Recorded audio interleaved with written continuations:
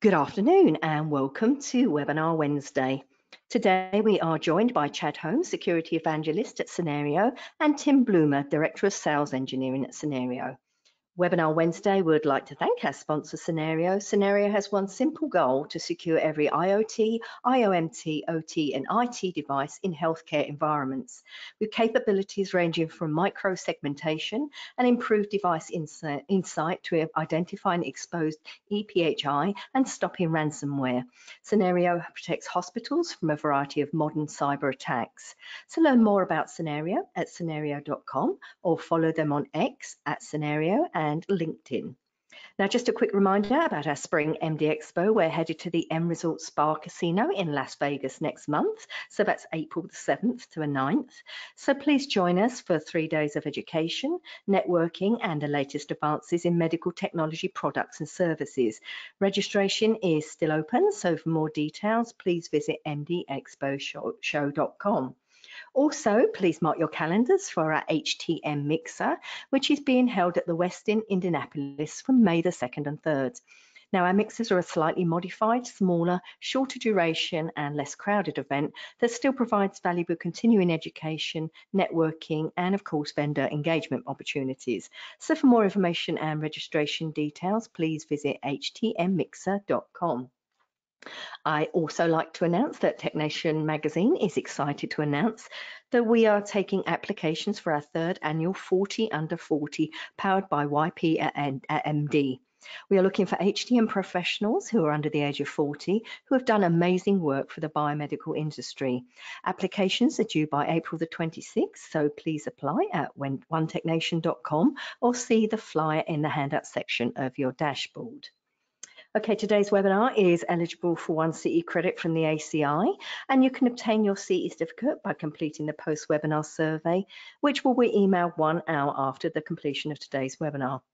You must complete the survey to receive your 1 CE credit, and you'll be able to download the certificate directly from your computer once the survey is submitted. If you have any questions, you can reach us at webinar@mdpublishing.com. Let's kick off today's webinar by giving away one of our Webinar Wednesday 10th anniversary prizes. Today's prize is, again, a pair of Apple AirPods, 2nd generation. So using the questions feature on your dashboard, let me know the answer to the following trivia question. Now, Easter is almost upon us, so what flower is associated with Easter? I'll reveal the answer and our winner at the end of the webinar. We'll be wrapping up today's presentation with a live Q&A, so please submit your questions anytime using the questions feature on the webinar dashboard. As I mentioned earlier, our presenters today are Chad Holmes and Tim Bloomer. So Chad and Tim, you may begin whenever you're ready. Great, thank you as always, Linda. I'm really excited to present today. By the way, my wife is studying for a horticulture degree, so if anyone wants to call her about that flower question, feel free to. You can probably also Google it. Anyway, looking forward to seeing those answers. More importantly, today we are going to talk about identifying exposed ePHI, and most importantly about that topic, finding patient data before the hackers do. With me today, I have Tim Bloomer. Tim is our Director of Sales Engineering. Tim, give a big wave, please. Tim's going to be talking through, thanks, Tim. Tim's going to be talking through a little bit of our product later on as we go and jumping in to answer questions as we go along. And my name is Chad Holmes. I'm a security evangelist at Cynerio. I think this is like my 12th webinar with TechNation Webinar Wednesday, so y'all aren't getting sick of me yet, which I really appreciate, and would love to hear any feedback about what's going well with the webinars we've been doing or where we can improve them. More importantly, let's talk about what we're going to talk about today. The first thing we're going to do is talk about the state of patient data security. And as many of you know, I always like to talk about what the problem is and why it is before we talk about solutions. Because if we talk about solutions to a problem without defining what we're actually trying to resolve, it can get really confusing really quickly. So we'll talk a little bit about the state of patient data security. We'll also talk about why we're under attack, what factors are driving the widespread attacks we're seeing on healthcare. From there, we'll dive a little deeper into the topic at hand, and we'll start talking about common exposure points in healthcare. We'll talk about how data is transferred, why it's transferred, and why hackers are so easily able to get into those systems. From there, we'll get a little prescriptive. We'll start talking about improving protections around those systems. And then Tim will give you a patient data security walkthrough. This is one of our newer products based on about 2 years of research that we've been doing. At the very end, we'll also be giving you some bonus guidance around the recent HPH cybersecurity performance goals. These were launched a couple months ago and are so valuable. I want to make sure we wedge those into every webinar we do, because we frequently hear people say, we're investing a lot in cybersecurity for our hospital, we're not sure where else to go, help us. These goals do exactly that. So we'll take a little detour at the end. And of course, we will answer questions both at the end and as we go through. So if you have a question as we're going through, feel free to type in that question or chat box. I'll do my best to get to it in real time. If we don't, we'll make sure to answer them at the end of the webinar. Please do not be bashful there. So jumping right into this, let's talk a little bit about the state of patient data security. When we look at the entire industry, we start to realize that cyber attacks are an ongoing, consistent threat to healthcare. In the US, a hospital is hit by a cyber attack every 7.1 minutes. Now, to be crystal clear, that doesn't necessarily mean that every attack is successful. But when you have that volume of attacks, you're going to see successful attacks and you're going to see data breaches, ransomware attacks, etc. To put that in perspective, there's going to be between 8 and 9 different cyber attacks in hospitals by the time we wrap up today. Multiply that by 24 hours, then multiply that by a week and keep going and going, and you'll see this is a very, very clear focus for hackers. And it's such a focus that is actually the top targeted industry in the US in terms of critical infrastructure.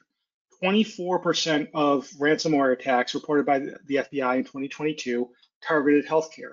My guess is when the 2023 numbers come out in the near future, that number is going to be even higher. And we'll talk about that a little bit as we go through. Their data breach attacks are more regulated in healthcare, so we know the exact numbers there.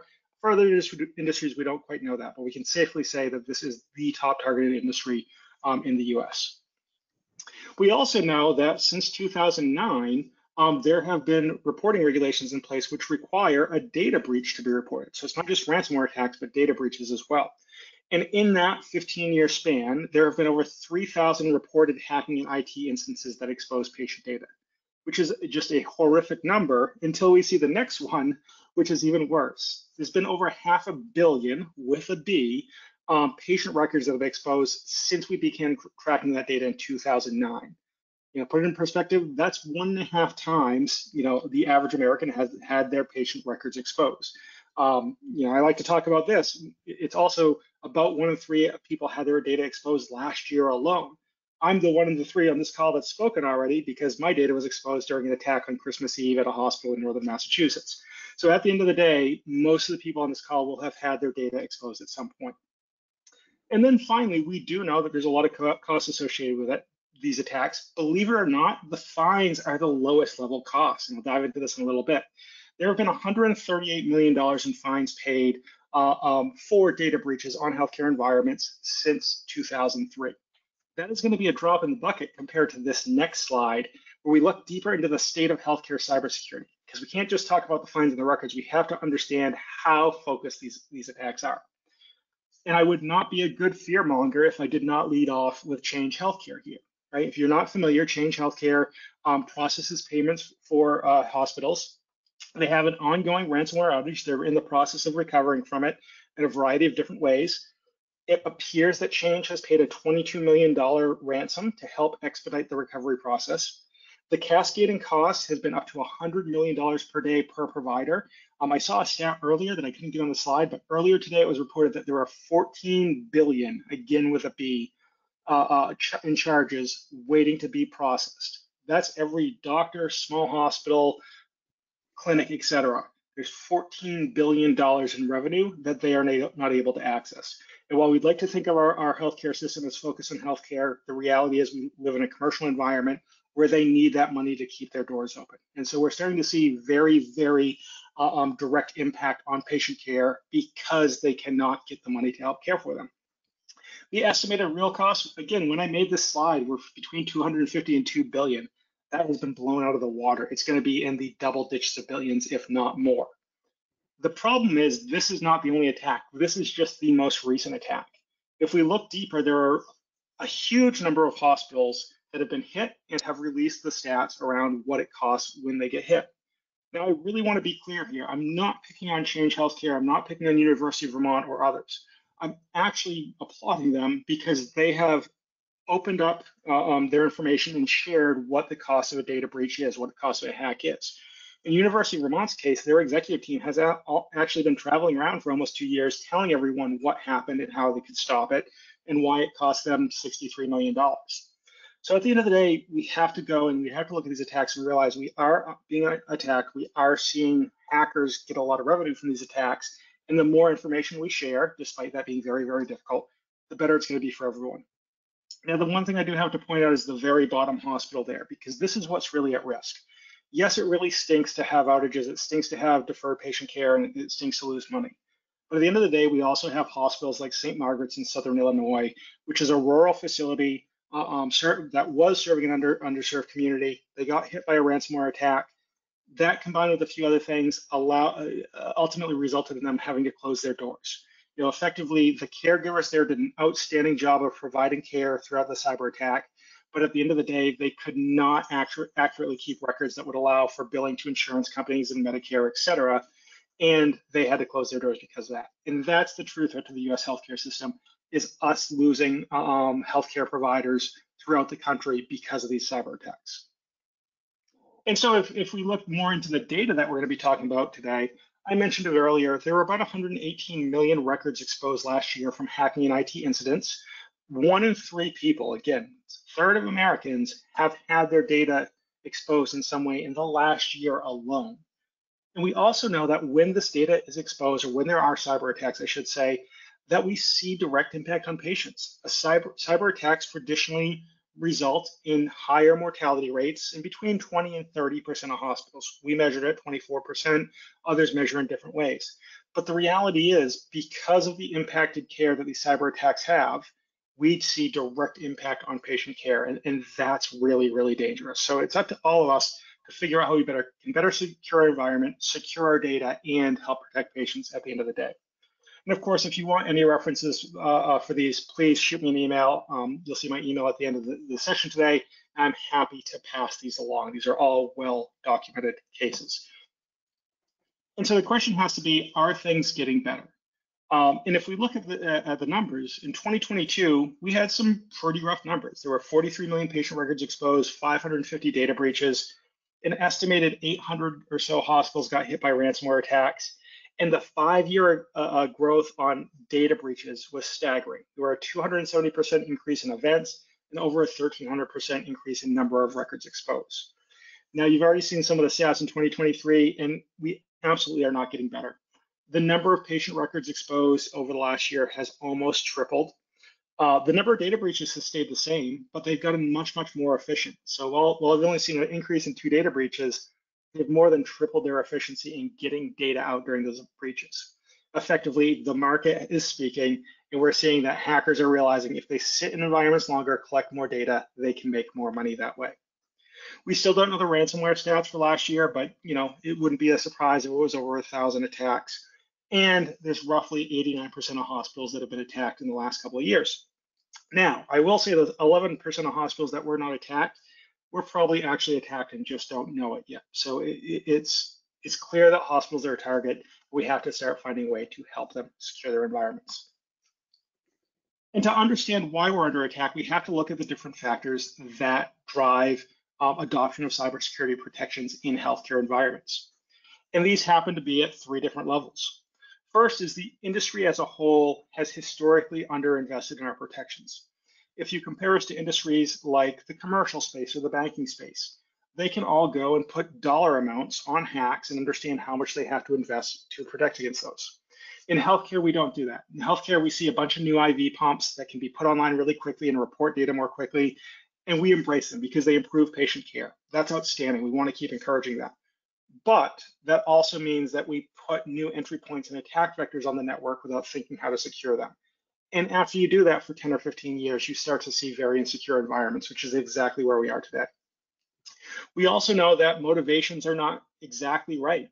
People are motivated to stay off the wall of shame, which reports a lot of the stats that I just reported on, but it doesn't necessarily mean that they're taking the right steps. They're just taking the steps to keep them off the wall of shame, not necessarily protect their environments or their patients.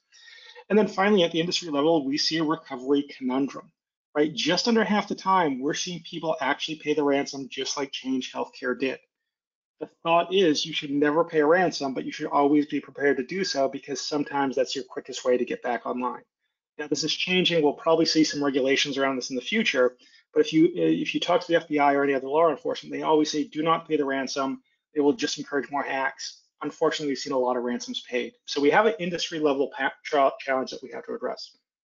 We also have institutional challenges. We can't say this is just an industry level problem because as we get closer to home, there's institutional things that we individually can help to change. One is there's ownership ambiguity across the hospital. One survey that we did that's really well documented is we asked who should actually be in charge of cybersecurity in a hospital. And we have a big chart there. There's all kinds of answers ranging from CISO to IT, et cetera.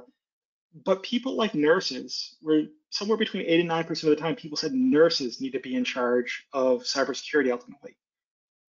That's not true in any way, right? We want nurses to save lives and help people get better. They should not be the be all and all for cybersecurity, even if they're using those devices. So if we don't know who owns cybersecurity protections, we can't actually measure and judge and improve against them. We also know that there's inadequate staff and funding. I've never been to a conference, I've never done a talk like this where I've asked, hey, who has enough team members and enough funding to properly secure your environment? At best, I get a chuckle and someone kind of waves their hand, ironically. The reality is we've underinvested and undereducated team members in hospitals on how to properly protect against hackers. And we can't expect one or two person IT departments in a lot of cases to go and secure their environments against China and Russia and other nation states that are trying to take us down. So at the end of the day, we have to better improve the funding at the institutional level. And then, of course, we have to look at the devices, right? Medical devices in particular are notoriously vulnerable. They have long life cycles. They're incredibly complex, right? Quite often we think of a device as a hard plastic shell and maybe a tube and a needle or something like that, for very basic terms. But in reality, they have multiple layers right down to the chipset and the network card out to that hard plastic shell. So we have to start thinking about all the components there and how they may put that device and the whole hospital at risk. So if you want to learn more about this, we've done plenty of other webinars on this. We have a great white paper as well as a checklist on what these challenges are and where to go. You can find those at cynerio.com.resources. So if you want more info, please let me know. But do know that there's 3 levels of challenge that we're facing now. We have to figure out how to address each one of those in different ways. So with that out of the way, let's start talking a little bit about common exposure points, because if we don't know how data is being exposed, we can't necessarily protect it. So first, we can always look at exposed ePHI and realize this is everywhere. And for reference, this data is coming from research that our team has done over the last 2 years or so, where we've worked with customers, we've worked with prospects, not only to secure their devices and segment the network and all the traditional stuff we do, but we've also looked at the flow of data to understand what systems are exposing patient data and how they're doing it. And the first system we saw were PACS. And I don't think this is a surprise, because if you think of how a PACS is supposed to work, it's supposed to take a picture, an X-ray, whatever, of someone's knee, like mine, take that picture of a knee in northern Massachusetts, and send it to Singapore, say, for a radiologist to review it very quickly. From my point of view, it was great service. I had the X-ray of my knee back in the reading within a couple hours. I was amazed. Usually that's a 1, 2, 3 week thing. But because these systems are built to exchange information so quickly, 1 or 2 little flaws in them can open up a treasure trove of information that hackers would love. And in one case, our team actually found a magic URL. We were going through an instruction guide that we found online of all places, and we saw that a URL was posted in a screenshot. We typed in that URL by hand, kind of tedious, but didn't take too long. And by changing some basic parameters, we were actually able to get admin access to an entire PACS system. Now, the reality is we work with that PACS manufacturer to lock down the system, et cetera. But that's the basic things that hackers can do. Just that very basic information where data is leaked out can lead to massive data breaches. And it will expose things like ePHI, PII, and access to the data you shouldn't have. And because PACS systems store so much data, that it can expose them in the hundreds of thousands very, very easily. But it's not just PACS systems that are at risk. We also see things like CVIS systems, cardiovascular information systems, where in this case, they tried to implement security through obscurity. Rather than sending data over a typical port, whether it be 8443, what have you, they decided that they were going to send data over an unorthodox port, just a port that was open, unused, not reserved for any other information exchange, and thought that just by changing that port, it would stop hackers from seeing the data transmitted. Now, of course, any hacker with a few hours of training knows that they can just go there, sit watch traffic or do a port scanner and understand, hey, there's data flowing through port X, Y, and Z. And in this case, the data was at a lower volume, but because of how the handshake happened and getting access through that port, our team was actually able to go in and access the full database within the CVIS without any credentials, which, as you might imagine, hackers would love because it is, again, a very, very valuable source of information that they can sell in the black market. We also saw one that was really interesting around a smart whiteboard, where if you think of a nurse's station, there's often some kind of whiteboard. Sometimes you write it by hand, but more and more frequently, you see digital whiteboards that tell you the patients, the room number, special treatment, etc. The problem that we found in one case was that the whiteboard had a web interface. And the typical whiteboard interface required login. It was well protected. But the web interface assumed access. It assumed that if you opened the interface on your mobile phone, that you knew what the device was, where it was, and you should have access, which is obviously very bad. It didn't request any credentials, never ever do that. So we were able to actually go in and access all the data on the whiteboard without credentials. And you might think there would be 20 to 30 beds, but the reality is these whiteboards, unless you go in and explicitly delete the patient information, cache that information for decades, some cases, or years at least.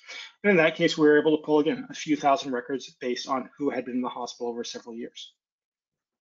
And then finally, and kind of most scary, is newborn RTLS systems. These are systems where a baby is born, the parents get a bracelet, kind of like a watch like I'm wearing today.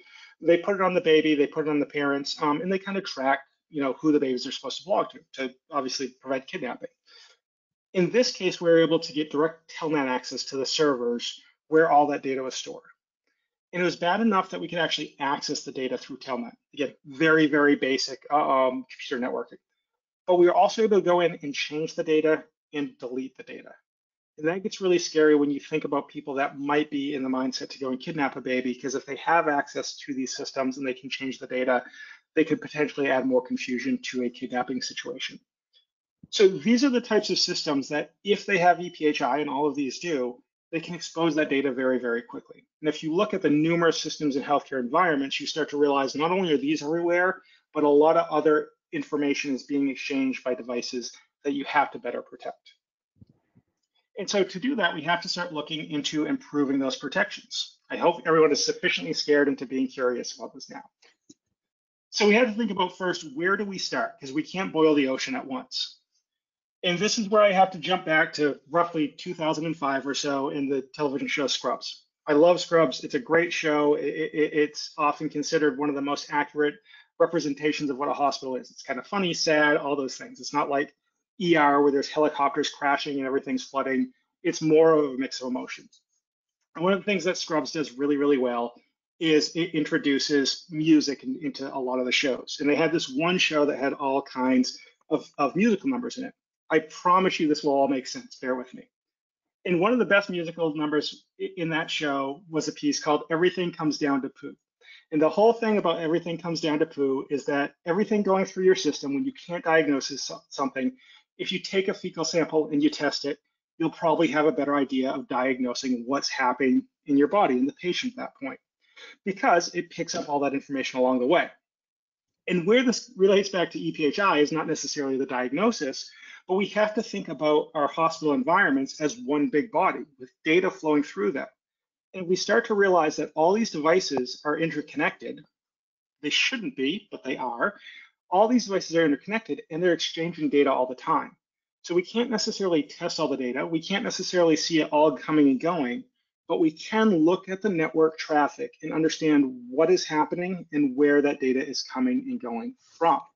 Right, so in this case, we can see that there might be one device that's connected to every place. If we can put that in a central location and track that data, that's effectively the poo we want to look at. We want to go in, we want to see where patient data is, where it's flowing, maybe if it's going to Russia or Syria, probably not a good thing.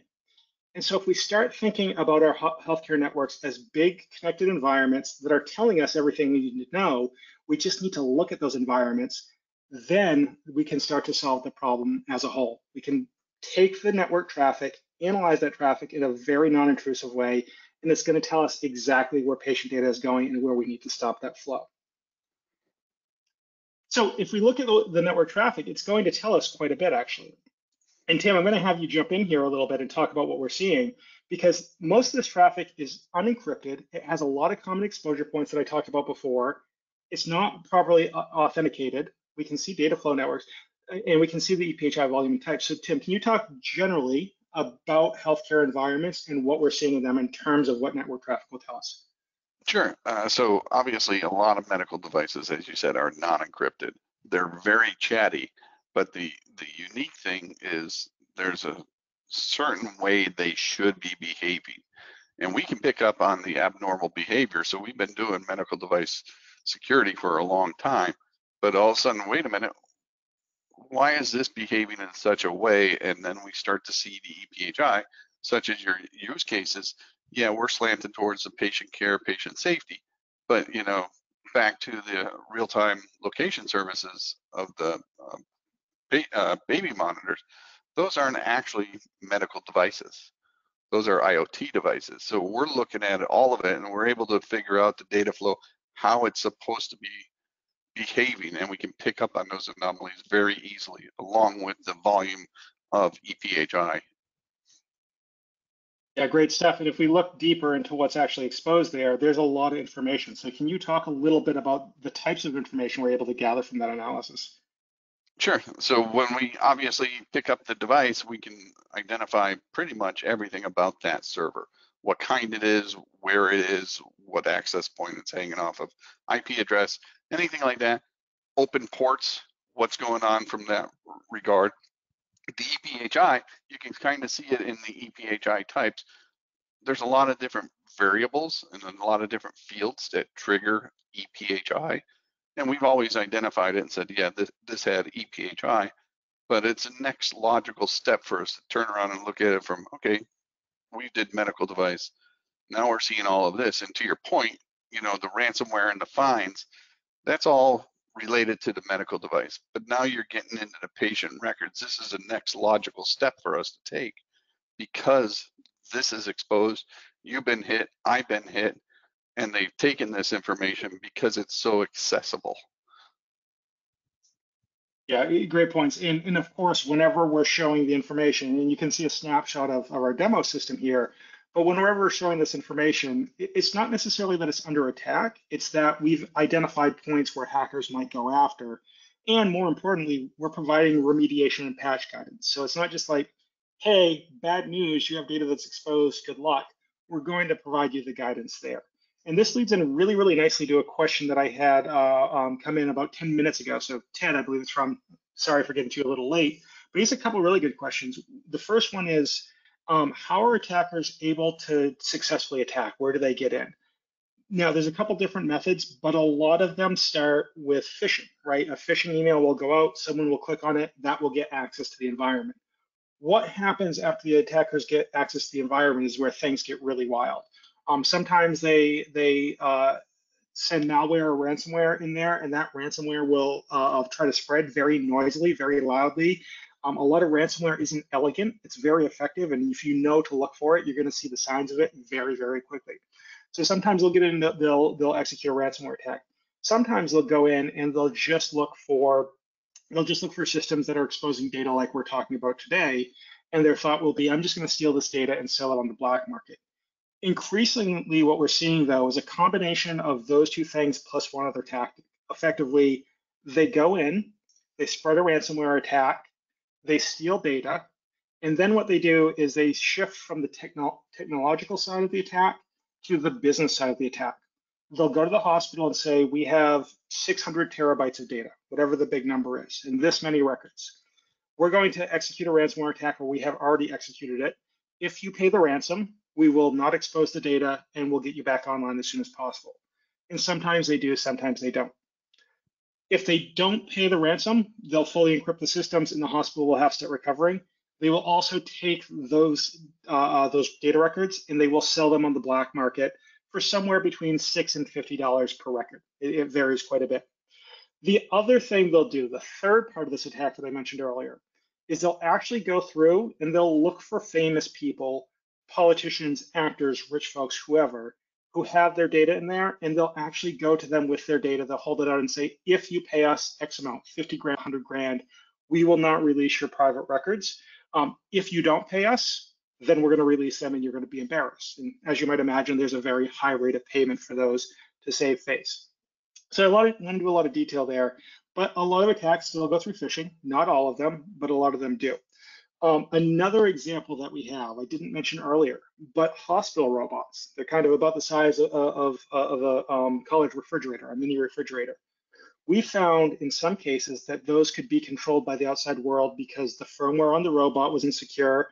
The control panel, well, that was a web-based control panel, could easily be hacked through a very basic cross-site scripting vulnerability. And those control panels were exposed to the outside world. They were just publicly available on the web. So in that case, it was very, very basic web hacking, could get you access to an admin panel, which would give you access to over 40 robots in some cases, which was really, really dangerous. So we have a bunch more examples like this, but there are numerous attacks we've seen.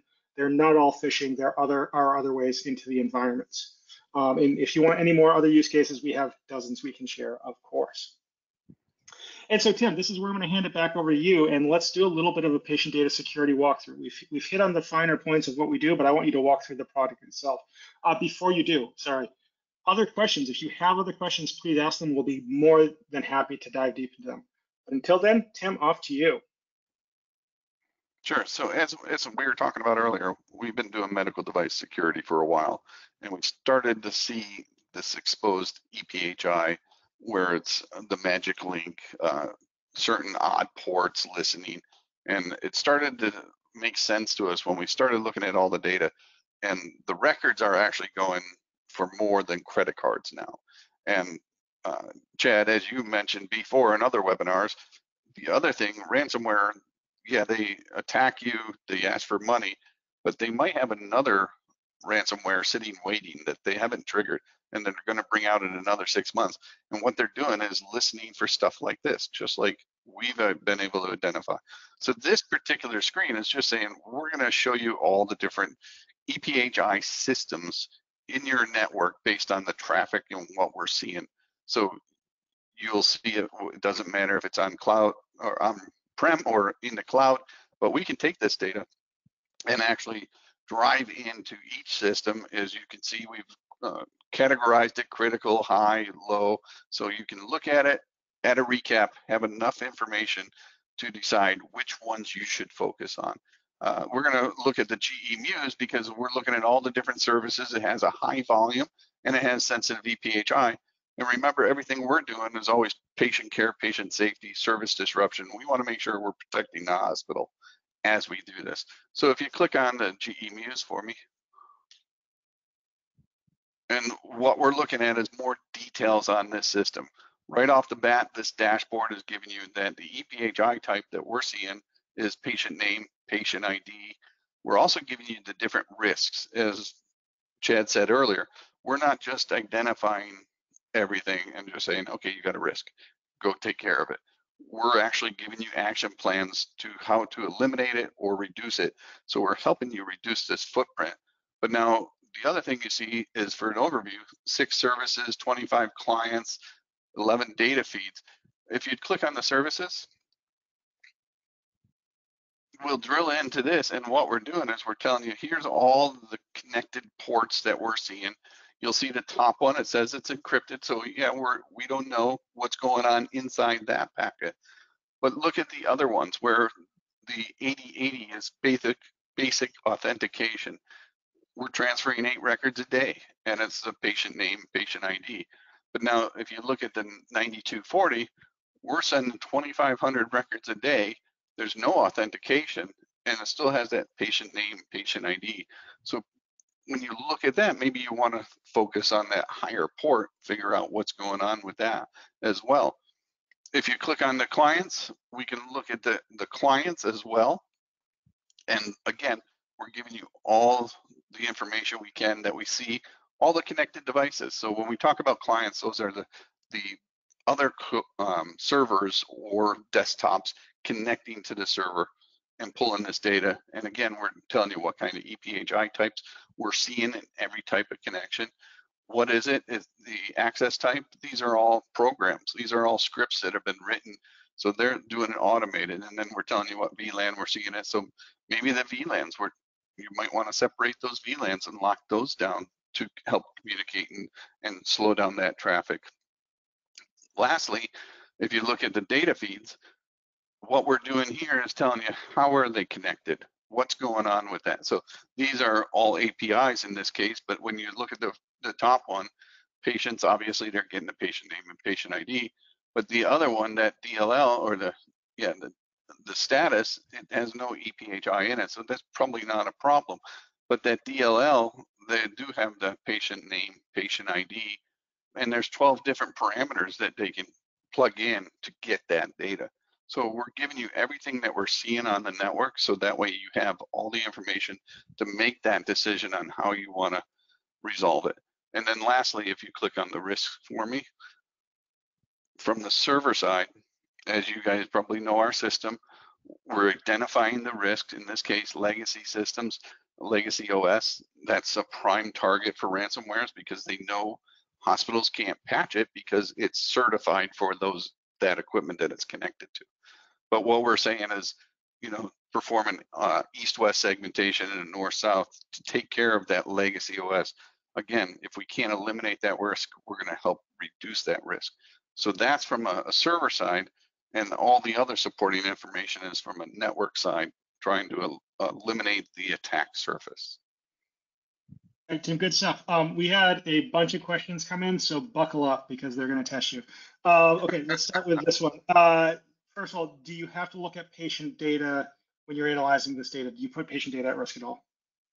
No, we're just listening to it. We're not sending it anywhere. It never leaves the four walls of the hospital. This is all metadata that gets sent up to the cloud. Right. Yeah, so never looking at patient data. Frankly, hair color, eye color doesn't matter here. It's more about the tags within that data and what is contained. Okay, next one. Does this impact network traffic at all? Not really, because they're already doing this. So since the way we're pulling this data, we're just a span off of a core switch, and we're listening to traffic from east-west, side to side versus in and out of the hospital. So yeah, we're pulling this data, and we're just getting a copy of it. So there is no impact, and the systems are already operating. So there's literally no impact to how we're pulling this data. And I'll even say it's almost the opposite, where a lot of times where we'll see either data exfiltration if someone's trying to steal gigs or terabytes, or the spread of a ransomware attack, which uses the same core technology to identify it as this product, will actually, in our after attack kind of post-mortem, we'll hear people saying, oh yeah, I noticed the network was running slow. Why is it? Well, it's because large amounts of data were being passed and exfiltrated. We don't have any impact, but we are able to say the network is performing poorly because of this attack. It's going to help us avoid the attack and improve network performance. Yeah. And not to take us off topic, but that's where our NDR picks up, because we did have a customer who had a log4shell exposure. We've seen that they're trying to get connected to that, and the very next thing we seen was large amounts of ePHI being exfiltrated from the hospital. It doesn't take rocket science to say, hey, this is wrong, and we help them stop that attack. Cool, good one. All right, next one is, how long does it take to detect the exposed data? Depends on how fast the devices are communicating. Usually when we set up our collector, start listening to the network, if something is going on, it's usually within a couple of hours and we'd alert you that something bad's happening. But when we listen to all this, a couple of days to a week max. And it really depends on the communication frequency, should I say, of all the devices talking. We have some that have over 100 servers that have ePHI, contain ePHI. That is critical for your HIPAA compliance officers, because they don't realize, wait a minute, I have 100 servers in my environment that have ePHI. It's something that's new to them, because as when we were testing this, You know, as Chad said, we've been going through this for 2 years, and when we were beta testing it, people were surprised at where their data was and the fact that we can tell as much as we can tell just by listening. Yeah, and I'd love if everyone on this call could send this recording to your HIPAA compliance officers, because they are spending lots of money and time and people auditing these systems. And like Tim said, you can either spend a bunch of time debating which organization to go with, or you can just do the work very basically with this automated detection, which is good. Tim, a couple more here. How long does it take to fix the exposed data points? It depends on what they are. We are focused on the critical risks. If you're talking about an east-west segmentation, you know, as you and I know, we've been averaging 6 to 7 weeks for implementation. Now, the industry says 2 to 5 years or whatever. We're not talking about doing the segmentation project for the entire hospital, the flat network. We're talking about selected items that will help you from a critical risk perspective of reducing that. Change of configurations, maybe a day, depending on the criticality and how fast the biomed team or the HTM team moves to resolve those for whatever reason. There's a couple of different ways that it can be. So sometimes it's a simple updating the IIS services, so the web server that's built into Windows. If they just patch that, that could be a 10-minute fix. It really depends on what those recommendations are. Yeah, a lot of the ones we talked about earlier, the examples we used earlier, a lot of those were simple configuration fixes. In some cases, they were firmware updates that required working with a vendor. That obviously takes a little bit longer. But in some places, it's just finding the window where the system be taken offline for a couple of hours and restarted after the configuration fix is done, or not even restarted in some cases. And Tim, you hit on a point that I want to hit on too, which is a lot of security often battles the theoretical versus the practical, right? In theory, you should have defense in depth, and you should have a team of 300 people that are well funded going and doing everything with every tool in the world. Hospitals definitely do not have that luxury, right? It's very much a team of a small team that's underfunded, and you have to get really, really practical really quick. So that's what this dashboard is designed to do. Yep. Yeah. Okay. A couple more, because we're getting some great questions. Who uses this the most? I'll jump in here. We mentioned the HIPAA compliance officers who are looking to secure data, but Tim, as you're working with customers, who do you see use this functionality the most? From a patient data security, we're actually seeing the combined teams, because the security team's interested in it now because there's fines associated with it. But the biomeds team's also interested in it because it's usually them who have to go and do the configuration changes. Cool. And then we have one more that takes us back to ransomware, which we mentioned earlier, which is how many of the ransom events actually release the systems once they're paid. So I'll change the wording there a little bit. When an attacker goes in and they execute a ransomware attack and encrypt the systems, if you pay the ransom, how many are released? The reality is it looks like a high number actually stick true to their word. Simply because if you paid the ransom and they didn't release the info, then people would definitely stop paying the ransom. So a lot of times, the fact that they can't hit them again. Yeah, or the fact they can't hit them again. So it looks like, at least right now, the reason that ransomware attacks continue to repeat is because people know that they'll get paid if they release the info. I wish it was different. I wish I could say these are evil attackers that never pay, never ever pay them, but they're actually pretty shrewd business people that know exactly how to find a path to revenue. And it's important to say, these people are not intentionally trying to kill people. They're not in business for that.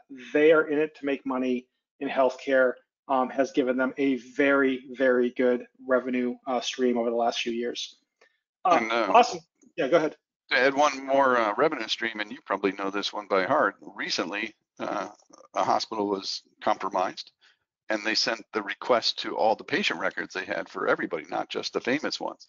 So it's another revenue stream that they seem to be testing out and sending everybody and saying, we got your data, how much are you paying, or pay this amount to get it back. Yep, and not everyone can be as lucky with me with weird knees and bad feet, because that's all the info that's in there. There's a lot of people that don't want their medical records out there. So yeah, attackers have found a good way to make money, and we need to find a way to stop that. So with that out of the way, do know that we do have this whole patient data security product. We launched it just before HIMSS, have been getting really good reviews and a lot of interest. We will go in, it's incredibly lightweight, a very quick deployment with Tim and his team. And effectively, we're going to analyze that network traffic in a non-obtrusive way, or non-intrusive way, I should say, to identify where data is exposed and help you secure it. So if you are interested in learning more, reach out to me at chad.holmes@cynerio.com, and we'll be happy to talk more about it. Now, if you are attending MD Expo as well, the M Hotel and Casino is a great venue. I went there for an event a couple of years ago. It's kind of like being in Vegas without having to be right in the middle of Vegas. So if you kind of like Vegas for 24 hours like I do, this event will be perfect for you. Our team will be there. I won't be, but others will. So feel free to stop by booth 210, and we can talk about this as well as how we're helping HTM teams increase their operational efficiency. So hopefully we can see some of you there. Now, I did tease earlier that we have a little bit of a bonus topic. So if you do have questions, this is a great time to type them in while I go through this bonus topic. But I want to make sure everyone is aware that the HPH released new guidance around cybersecurity performance goals in late January. I'll do the long and short of this, I'll summarize it. But effectively, what's happened in healthcare environments is we've told hospitals that they have to implement better security, but we haven't necessarily given them a clear roadmap on what that means, or clear instructions or clear guidance. And the HPH cybersecurity performance goals are an outstanding next step in saying, this is what you should be doing today. If you're not, red lights are flashing, get this done. Those are the essential goals. And these are the goals you should start adopting as soon as possible, if not today, the enhanced goals. So the essential goals are incredibly basic for a lot of teams. Things like email security, stopping phishing, multi-factor authentication. All these things that if they're not in place will make you even easier to attack. Putting them in place will not stop the attacks. Nothing will stop them. It'll just make you a little bit more resilient. These are the low-hanging fruit you have to go after. More importantly, though, the enhanced goals really start to focus on where you need to start investigating, researching, and budgeting today. Because hospital cycles, budgeting cycles are incredibly long, as we all know, and decisions you make today may not be implemented for 18 months.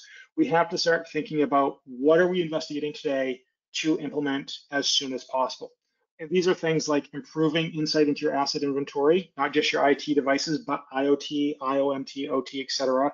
Making sure that you have proper cybersecurity testing and mitigation strategies, making sure you're segmenting your networks, which is kind of our bread and butter, making sure that you're detecting attacks or detecting exposed ePHI, which is exactly what we're talking about today. So if you haven't read these cybersecurity performance goals, definitely take a look. You can just Google HPH cybersecurity performance goals. We also did a webinar on this about a week and a half, 2 weeks ago, so I'm happy to send that along to anyone that hasn't seen it. But be aware of these, start taking a look at them, because they are incredibly critical in giving you a roadmap on where you should focus your efforts. And with that, we've had a lot of questions, but I will open it up to any other questions that came in. Linda, have I missed anything? No, there's a few that have come in. One that came in is, why do hackers actually target patient data? Yeah, so every answer about why do hackers do blank in healthcare almost always comes down to money. Could our lizard brains go to kind of the sci-fi of, oh my God, IV pump is plugged into me, they're going to overdose me. Unless you're the head of a nation state or someone really, really important or famous, that's not what hackers are going after. Hackers are going after records because they cost, again, depending on reports you read, anywhere between $6 and $50 to $200. But when you're getting them in treasure troves of 100 million records, or 10 million records, I should say, that becomes very, very valuable very quickly. So at the end of the day, everything is driven by money. Okay, so leading on from that, are there any typical groups that you see trying to steal the data? Yeah, they typically come out of Russia or China.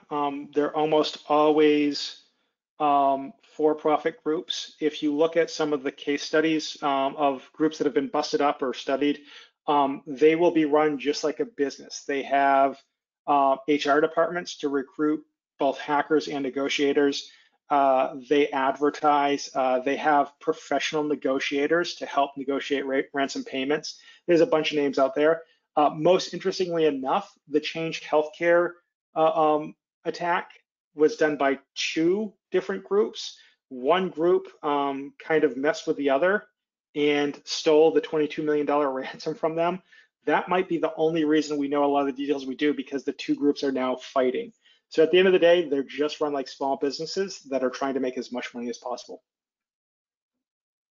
Okay, so how long does it typically take to secure a system that's exposing patient data? Well, good question. And Tim, you touched on this a little bit. So can you give that answer again around, does it take a day, an hour? If it's a biomed fix, it's usually a couple hours, depending if you need to involve the vendor, which could take a couple of days. If it's more of a segmentation solution, it's averaging 6 to 7 weeks. So anywhere from a couple hours to 6 or 7 weeks, depending on what type of risk we're looking at.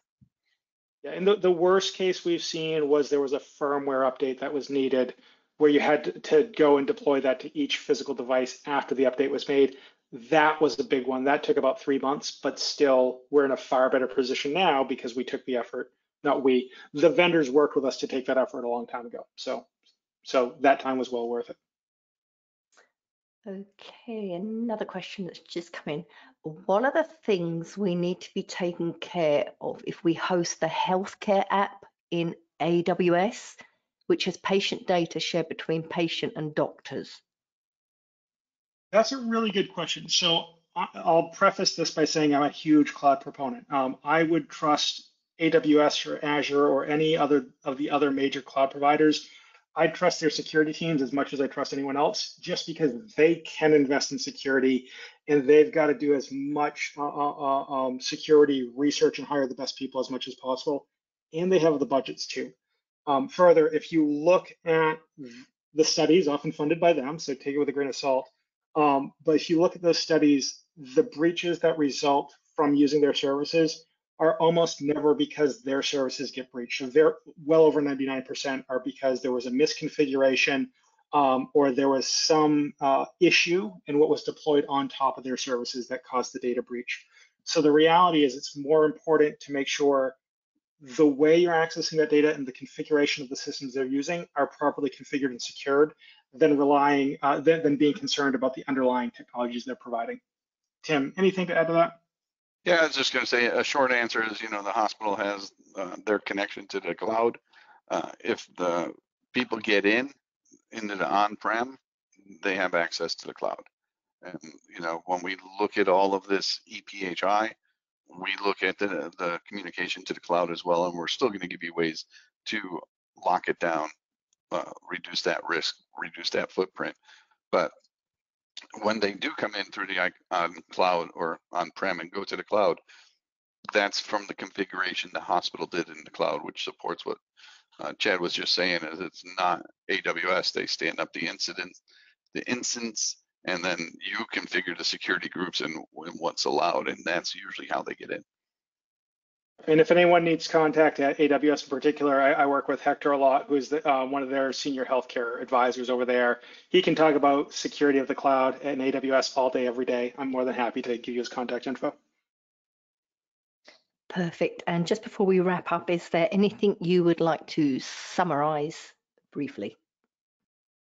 For me, it's ultimately that there's a lot of patient data exposed. We're seeing new highs, and we'll see new highs next year and for the foreseeable future.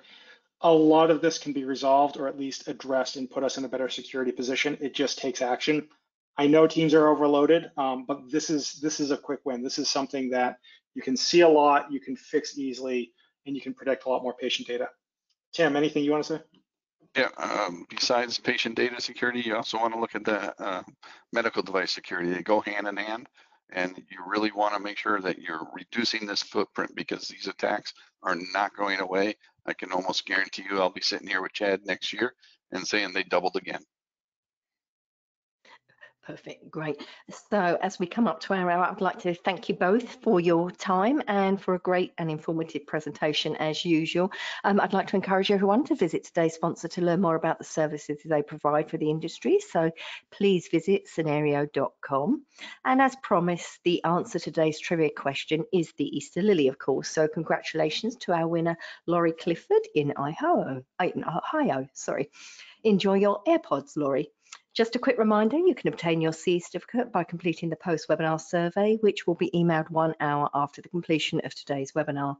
You must complete the survey to receive your 1C credit from the ACI, and you'll be able to download the certificate directly from your computer once the survey is submitted. If you have any questions, you can reach us at webinar@mdpublishing.com. We'll be back next week with another webinar and, of course, another 10th anniversary prize. So please visit webinarwednesday.live for more details and complimentary registration. Thank you once again for your time today, and I hope you enjoy the rest of your day and hope you have a happy Easter. Happy Easter. Thank you, everyone.